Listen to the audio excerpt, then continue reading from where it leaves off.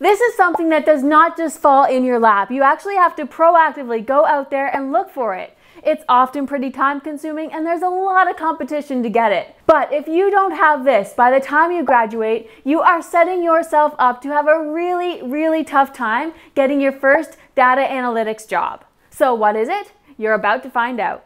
I'm Bria, Associate of the Society of Actuaries and Actuarial Career Coach. Right now, we are working on a study of entry-level data analytics jobs for math students. So that means that I have set out to find, track, and analyze 200 entry-level analytical jobs that are marked as entry-level on LinkedIn.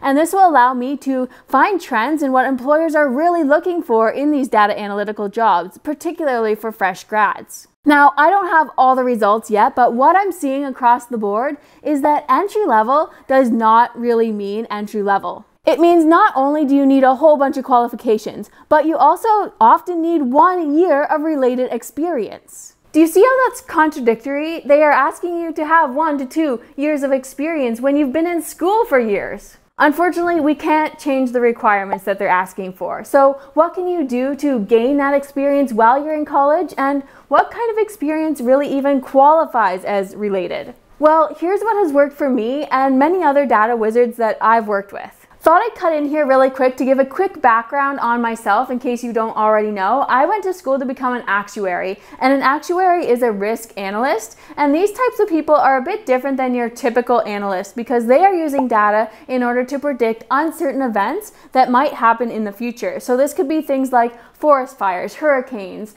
business losses, stock market crashes. Basically, actuaries assess and manage risk.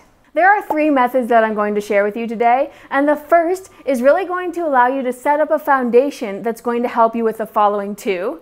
The second is a long-term strategy that you can start implementing right away, and the third is actually my favorite because it might be the most creative and most effective way of gaining relevant experience. First off, I volunteered my time in the summer way back when I was in high school. So you may not be able to do that as a college student that, has to actually pay some bills, but at the time I was able to, so I took advantage of it. In this volunteer position, I was working in the accounting department of a very small business where I was responsible for doing quite a bit of data entry, some bookkeeping tasks, account payable, accounts receivable. And even though this wasn't what I actually ultimately wanted to get into, it still really set me up for success because I gained a lot of experience that was relevant to the data analytical job, the actuarial job that I eventually wanted. Now, I did this for 2 months straight, full days, but not everyone has the time to do that. So what you could do is volunteer your time 1 to 2 hours per week, and then you'll gradually build up experience over time.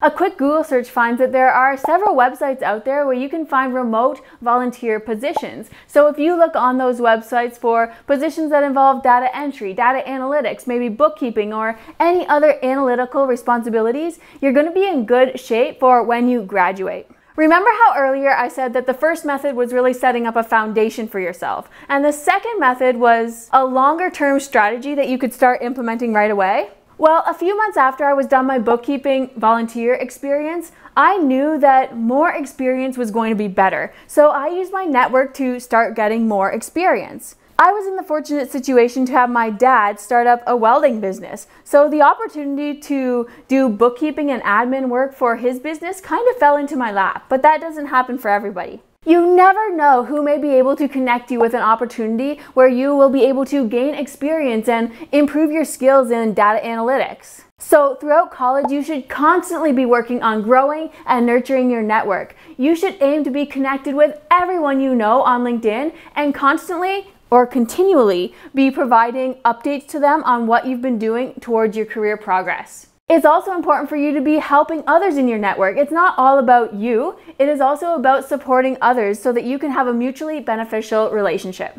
There's also an easy networking thing that you can do that most people actually just don't do at all. And if they do think about it, then they still feel pretty uncomfortable doing it, so they don't. And that is to ask. Ask your network if they would be able to connect you with people that they know that might be able to help you get the type of opportunity that you're looking for. Or maybe they directly work in a company already that might be able to offer you this opportunity. It never hurts to ask, but if you don't, then you're really leaving it up to your own devices, and there'll be such fewer opportunities available to you. Your network is filled with hundreds of people. I think there was a study done a while ago where it said that most people know about 600 people. And it really does come down to different things like the extracurricular activities that you're involved in, the schooling that you do, and your job, all that sort of stuff. But if you know 600 people, then surely you should be able to connect with at least 100 of them on LinkedIn. And I encourage you to do that. So if you have a good reputation with these people, then some of them will actually be willing to recommend you to someone else that is in a hiring position or recommend you for a job that they know about. Your network can be a lifeline for you. I currently am an actuarial career coach for up-and-coming actuaries that want help getting their first entry-level job and gaining all the qualifications that they need.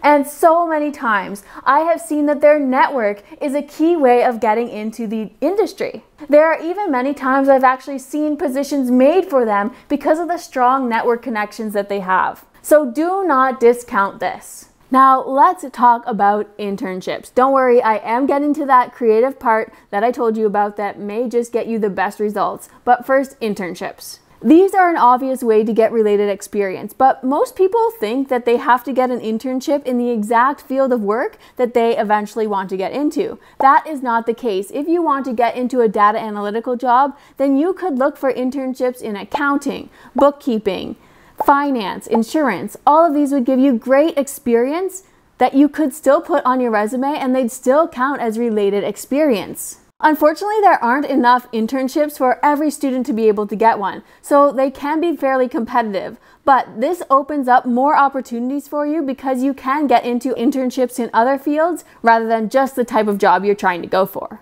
Although I wanted to be an actuary, my first co-op or internship was in the IT department of an insurance company. And in this position, I was responsible for keeping a database of company assets up to date. So I was responsible for tracking who had each asset and which branch it was at, when the leases were up, and all other sorts of important information that the company would need to know in the event that they needed to track a certain asset down. Being able to track all this data and learn to manage a database was really valuable experience in getting future jobs that were more related to exactly what I wanted to get into, which was the actuarial career. So you might be wondering, what's that one thing I can do that's very creative and possibly the most effective way of gaining relevant experience?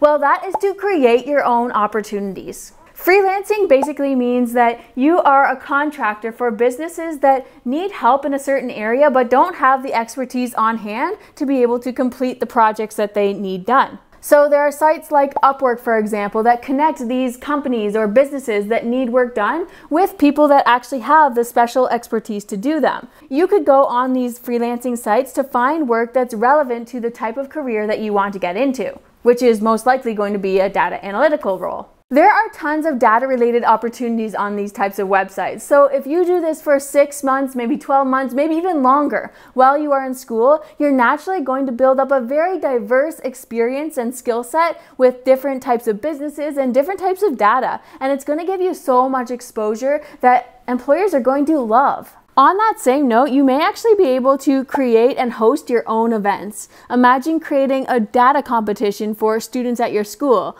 or maybe going to an organization and offering to do a study for them, presenting them with that idea that maybe a certain research study could help them. I've already started on the study of entry-level analytical jobs that I'm doing, but if someone had reached out to me previously and made this suggestion and asked if they could do it, I would highly consider that as an option. And there are other companies out there that will do the same thing. You just have to be creative and think about what they might need, what they might want research done on that you could do for them. These types of ideas not only get you the experience, but they also demonstrate your willingness to be proactive, to take initiative, and to use leadership skills that so many other students are probably not going to have experience using. For most students, the internship route is the most preferred way to get this experience. So, what if I told you that I could help you get 50 or more people helping you look for an internship on your behalf? I could also help you to discover a very important qualification that almost any internship employer is going to love,